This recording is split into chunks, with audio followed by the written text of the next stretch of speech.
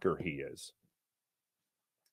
Once you're talking about a wide receiver that you take in the second round as a good blocker, I'm like, bust.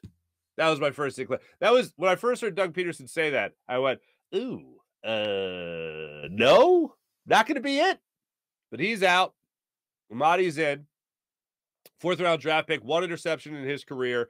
And look, Seattle always seems to have a good defense. It's long since the days of the Legion of Boom. We all know that, but they definitely value defense out there. We value it here, and hopefully this guy can contribute. It's a depth move. It's a guy that's going to help you more than JJ Arcega Whiteside is going to be helping you. If you remember, they moved him from wide receiver to tight end, and I just don't think the guy has a lot to offer in his NFL career as a talented wide receiver. And the Eagles certainly are good at wide receiver on this team. Jalen Reagor still